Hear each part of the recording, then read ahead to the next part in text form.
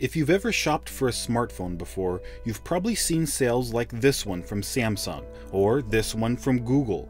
Android smartphones go on sale fairly regularly, so it's pretty easy to purchase one for less than retail price. But when it comes to the iPhone, that's nearly impossible. Apple never offers sales on their smartphones, even though they're some of the priciest in the industry. Instead, Apple encourages customers to trade in their old iPhone for a discount, or sign up for the iPhone installments program to make the full payment over a longer period of time. So why is Apple so averse to running iPhone sales? They're already making so much money, and they could sell a lot more units if they just lowered the price, right? Well, that's exactly what I'm going to explain in this video. This is Greg with Apple Explained. Today's topic came in a resounding first place in the last voting poll. If you didn't get to participate, make sure you're subscribed, and voting polls like this one will begin appearing in your mobile activity feed. Alright, so why doesn't Apple just lower the iPhone's price a little bit to get more customers? Well, in order to figure out why, we have to understand their business model, which relies heavily on hardware sales. Consider Google.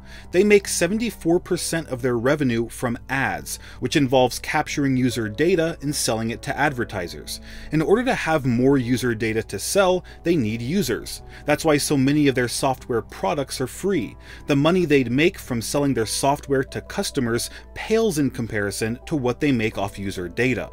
Hardware sales make up such a tiny percentage of Google's earnings that they included it in their miscellaneous category that not only includes their Pixel smartphone and Nest Home products, but also digital sales from their Google Play Store. All those things combined only amount to 12% of total revenue.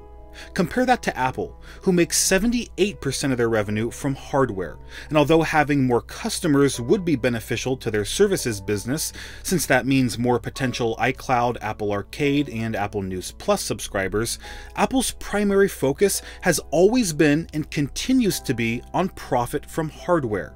And profit is the key word, not revenue. Selling an iPhone 12 for $500 would give Apple $500 in revenue, but they wouldn't make any profit since it costs about $500 to make the product. And that's why emphasis on profit margin is so important. And it's also why Apple will never sell a television set, since the margins in that industry are razor thin. And I'll actually be explaining more about that in an upcoming video, so be sure you're subscribed to catch it. But understanding profit margin is crucial to recognizing why Apple never runs sales. Margins in the tech market are known to be slim compared to other businesses like clothing, where manufacturers mark up their product by 100 to 250% or more. That's why stores like H&M can run sales all year round and still make huge profits. But technology is not only more competitive, it's also more costly. Bringing something like a smartphone to market not only requires investment in research and development for the hardware, but also in software development for the operating system. And the problem is these costs are so high that tech companies can't charge 250% markups, since it would make their product prohibitively expensive.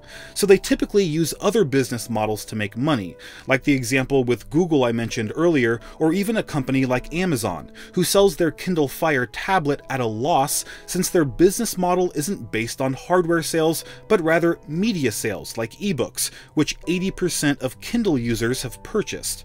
But Apple made the decision a long time ago to avoid this business model, since it results in a race to the bottom that doesn't benefit the company nor the user. Amazon isn't trying to make the best tablet possible, they're simply trying to make it as cheap as possible, so they can get their high-margin ebooks into as many hands as possible.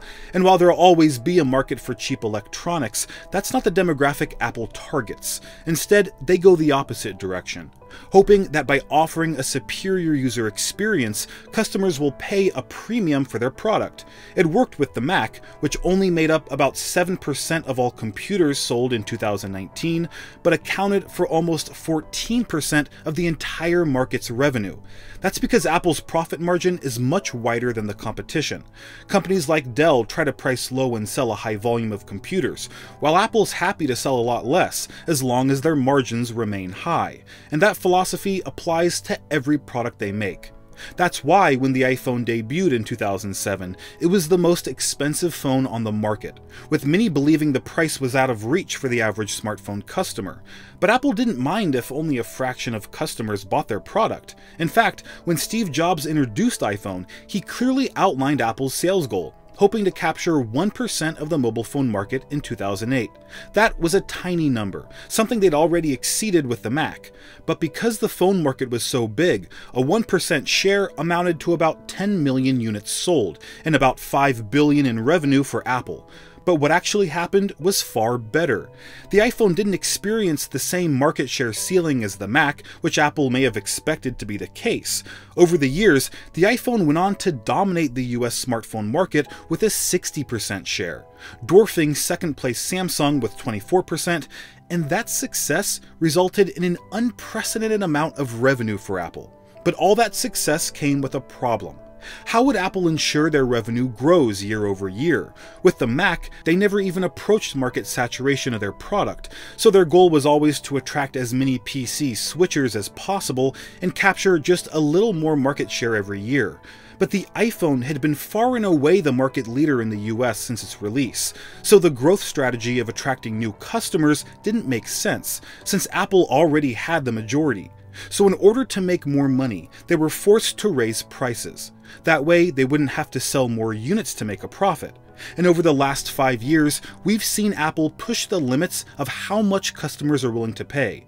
The iPhone price hikes began in 2017 with the iPhone 8, 8 Plus, and 10. For the first time ever, Apple was selling an iPhone for $1,000. If you wanted the larger capacity model, the price was $1,149.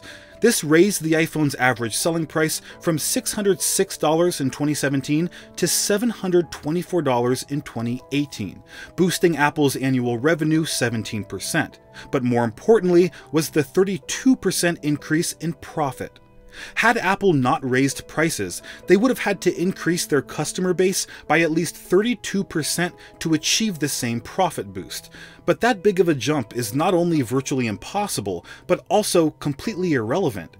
Apple actually gained more customers when they raised the iPhone's price to $1,000, so lowering it back down would be completely counterproductive, since there's no way they'd suddenly achieve a 40 or 50% boost in sales that they need just to match their profits from the previous year.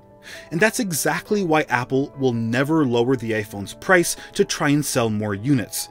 If they did, they would literally lose billions in profits overnight, and Tim Cook would probably be fired as CEO, all in an attempt to sell a few more units. Alright guys, so that is why iPhones never go on sale, and if you want to find out why Apple will never make a television, make sure you're subscribed, and I'll see you in the next video.